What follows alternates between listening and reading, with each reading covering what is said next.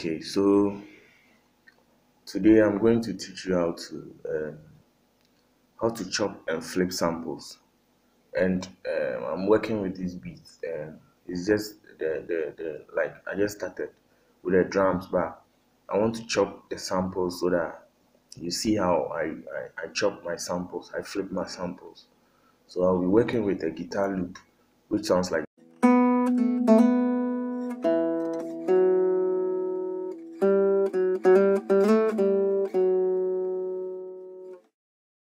So that's how the guitar loop sound. So what I'll do is I'll drag the guitar. I've opened Slice X. And what I normally do is I drag the guitar. So I've dragged the guitar to the Slice X. Then I'll be working from there. So after dragging it in, what I do is I come to Slice X. Then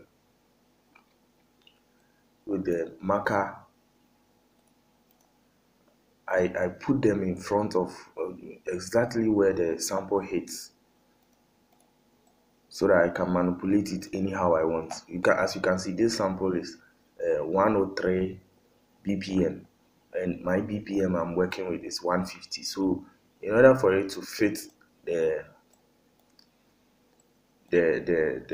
this thing, um, for it to fit the tempo, you just have to put the marker at the beginning of where the sample hits.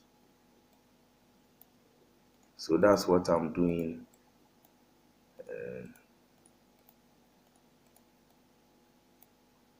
Okay, some are even at the beginning of where the sample hits. So that's it. I'm done with the chopping of the sample. This is also chopping of samples. So I'm now coming to play with it. I'm now coming to make my a different melody from the guitar melody. So I'll put the metronome on to time how I'll flip the sample. So let's go.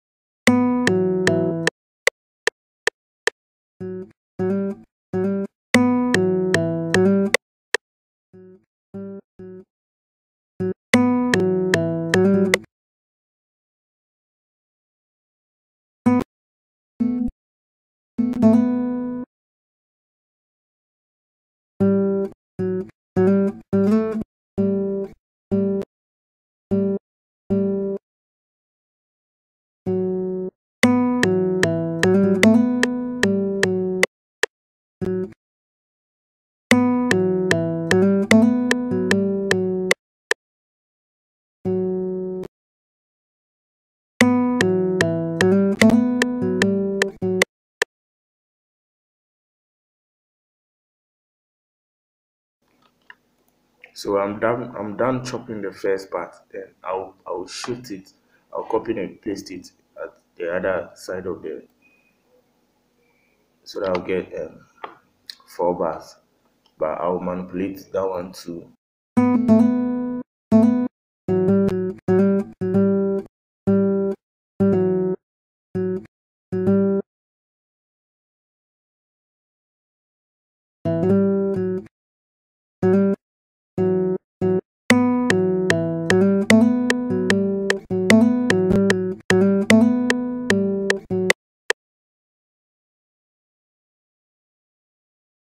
So I'm okay with this one. I'm okay with how this one is sounding. So what I'll do next is I'll play it with the drums to see how it's sounding.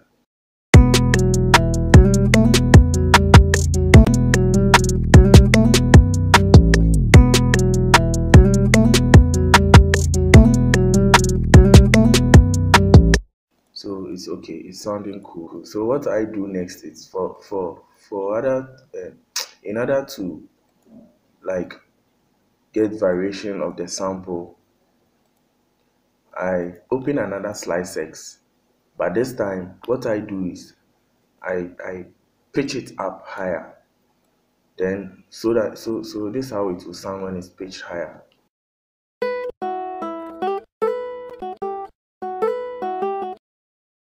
So I'll cut some of it out.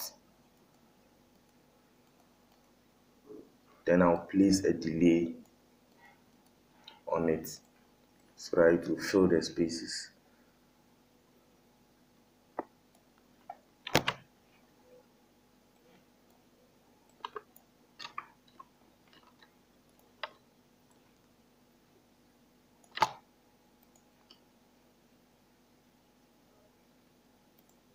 So